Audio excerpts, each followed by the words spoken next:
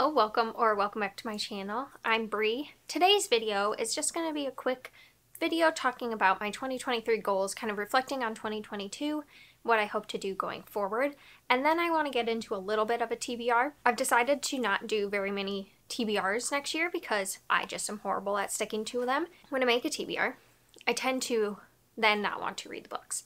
So the way I want to do this one is just a little more simplistic, small little TBR of books I really think I will get to, so that I can hopefully feel more accomplished but also not have such high expectations of myself when I am just such a mood reader. Without further ado, let's get into the video.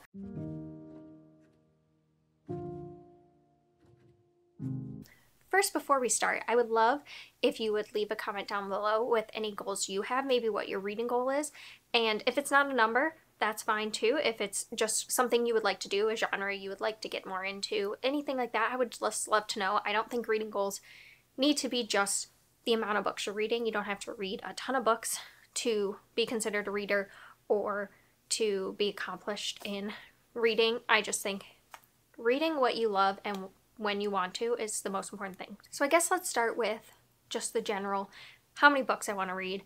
I think I'm going to go with 75 because that is what I had the goal as.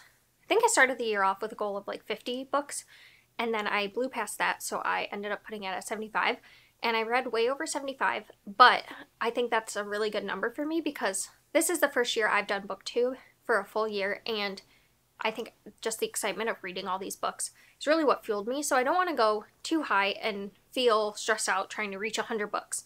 But I also think I will read more than 50, so I think I'm going to go with 75, and I just want it to be there as some motivation, but not as something that I'm tied to or feeling stressed out if I don't reach, so that's why I did that. One of the things I started to do this year was to reach out into more genres. So I started reading the horror genre, which is something I had never gotten into before. I was really intimidated by it, and I found some books I've really loved. And I still need to explore more in that genre because there's so much more to explore there. There are things that I didn't think I would love about certain genres, so I didn't read them. And I really think that I can find a book that I love in most genres. I want to branch out, and that's one of my goals, is to explore more genres and find what I like in them. So I'm going to continue reading in horror and finding more and more horror that I like, but literary fiction is something I kind of reached out to at the end of the year and found some magical realism that I've really enjoyed. So I want to explore that more, find what I can like in literary fiction and what I maybe don't like. I have some ideas of what I don't like, but again, I haven't read a lot of them to really know. So that is a genre I really want to branch out into more. And then sci-fi is one that I've just never been a sci-fi movie watcher, reader, anything. I just don't really do the best with like space and things like that, and that's what I had a view of sci-fi. And then I read A Prayer for the Crowned Shy and A Psalm for the Wild Built. The Psalm for the Wild Built is the first one, by Becky Chambers, and it's a cozy sci-fi about a tea monk and a robot and just learning and talking about life, and I loved it. So I think for sci-fi specifically, I want to branch more into the cozy sci-fi genre and find some cozy sci-fi. I know Becky Chambers has multiple series that she has done. I want to branch out into more of her works. And then I also have a couple other cozy sci-fi. I think I actually only have one more cozy sci-fi that I have on my radar. So if you have any recommendations, I would love that because I really want to explore that a little more. And along with that is kind of cozy fantasy. I have read a lot of fantasy before BookTube, and I kind of fell out of love with it. I feel like I'm not a big epic adventure person, and so I found the cozy fantasy genre, but I think that I will have an easier time picking out what I like in that because I am more of a fantasy reader, so that's why I didn't really include it. But basically I want to read more horror, literary fiction, and sci-fi to figure out what I like in those genres. Then I also want to read more nonfiction. I read a ton of nonfiction before I started BookTube. It is one of the things I really like, especially environmental or food related books. I really enjoy, and I just haven't read it since I started BookTube. I think I'm in the middle of my only nonfiction that I read this year, and to me that's really sad because it was something I really enjoyed reading. So I want to get back to that.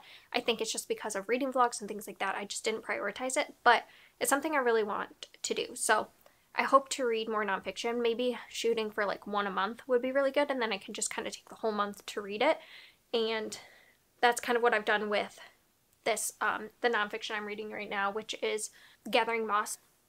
And I really enjoy it, and I think just taking it at a slow pace has worked out pretty well for me. So that's my other goal. My goal that I think I had in 2022, but I haven't done, well, I've done well with it because I've read over 100 books, and all of them have been on my TBR. But the problem is I keep buying more books. So I want to read down my physical TBR because it's out of hand, and I have so many books that I can pick out from my shelves and read. But now I'm getting to the point, which is just a problem I don't want to be having because it's kind of a ridiculous problem, is that I don't want to pick anything because I have too many options. I have the privilege to own all these books, so I need to read them. And I think that the way I'm going to do that is I have kind of like read a certain amount of books and then I can buy a book, so that I'm reading down what I own before I buy a new one. We'll see how that goes. I love book shopping. I love going to bookstores. I love buying books.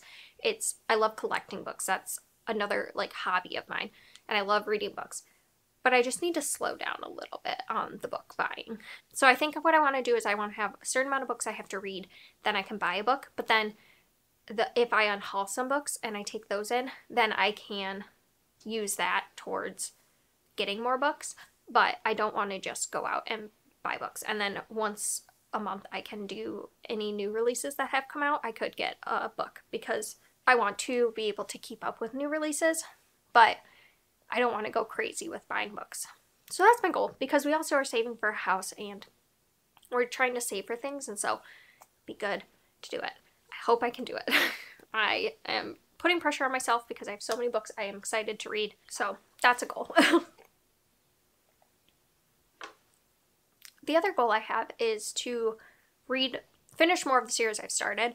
So I think I'm in the middle of about 26 series, and I have started and completed some series this year, which has been great.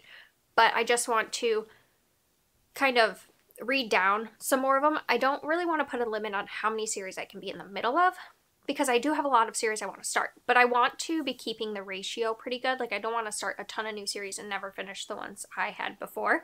So I just want to make more progress in reading series and completing series, because I tend to read historical mysteries.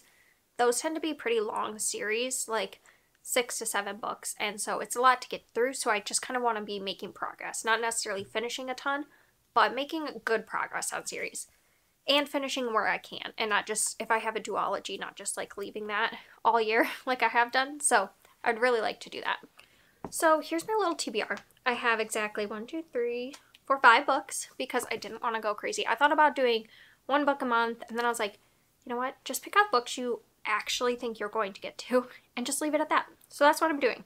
So the first one is a nonfiction called Lab Girl by Hope Jahren, and I picked this up a while ago, and I think it has to do with plant life, but like laboratory stuff, where like working on like food science or something like that. I had this on my radar for a while, and I saw it at a book fair that my local library was putting on, where they were selling books. They sell them for like $1 and it supports the library. And I picked this up, and I've wanted to read it ever since, but I haven't.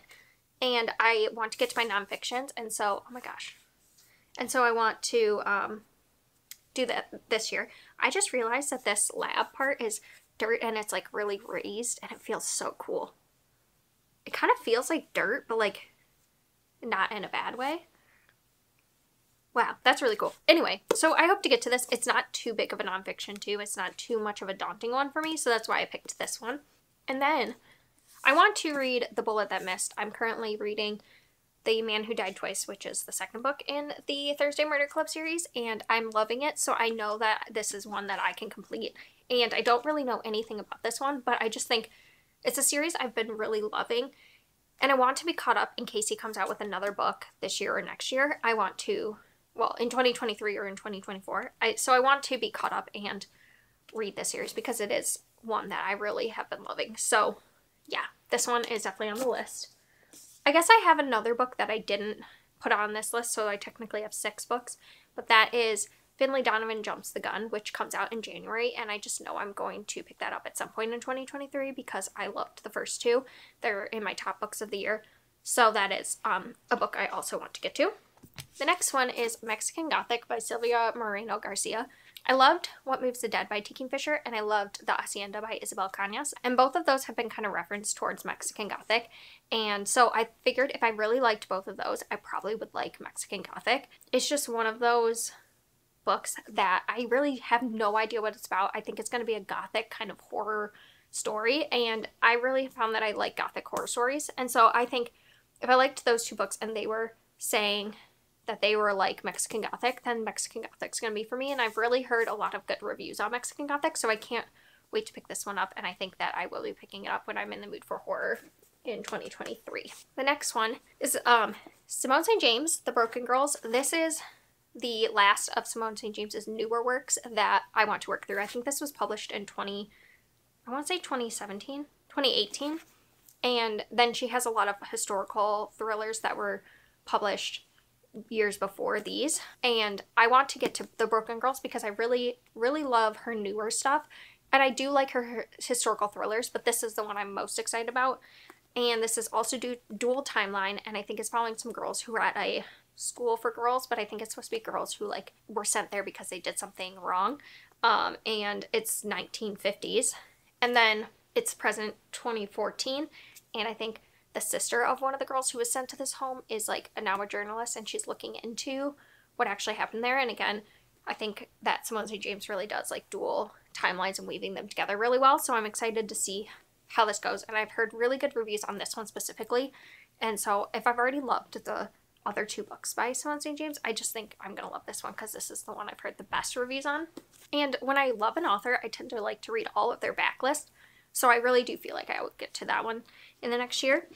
And then I want to start the Veronica Speedwell series by Deanna Ruborn. I've heard so many good things.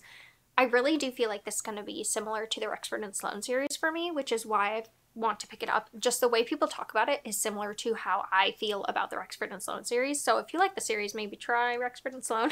It is my favorite historical mystery series out there. And so that's why I want to pick up this one, because I've heard it's got slow burn romance, some found family elements. This one is kind of like they're on the run, which I think sounds really cool, and it's 1887, and so it's a Victorian type mystery where this woman, I think she's almost kidnapped, but she gets away, and then she goes to her friend for help, and he is found murdered, so then her and her friend's friend come together, and they have to kind of figure out what's going on, and I think he's supposed to be a bit of a curmudgeon. His name's Stoker, and then Veronica, is supposed to be kind of like Sunshine, so I think it's going to be like a little bit of a grumpy Sunshine, but I'm not sure, which is one of my favorites. So I just can't wait to get to this because I do think that this series is just one I'm going to love, and someone is doing a read through of the entire series throughout the year starting in January, so I think it's the perfect time to read it. It was on Instagram. I just found her, so let me look up who it was. Okay, so her Instagram is called Overflowing Shelf, and her name is Danny, and I think it looks like she reads a lot of historical romance, but she's doing in a Veronica Speedwell series read-along from January 9th to May 1st. So starting January 9th is the first one, and then January 23rd is the second, and then February 6th the third, February 20th the fourth, and so on. So I'll link everything down below, but I think I'm going to try to participate in that one because I think it'd be a good way for me to get through the series and kind of make it a priority, and I can always stop if I don't like them, but I really just feel like these are going to be wins for me. So yeah, so these are the books I hope to get to, plus Finley Donovan Jumps the Gun, and I think that that's very doable. The one I'm most nervous about is Lab Girl, but I really do want to make nonfiction a priority. I really appreciate you watching. I hope that you have a great 2023 reading year, and you know, set goals if you want. If you don't want to, don't. And it's all about having fun reading, and so I just hope you have fun while you're reading. That's my goal for you guys, is to have fun while reading, and my goal for myself. So yeah, anyway, thank you for watching. I hope you enjoyed, and I will see you next time.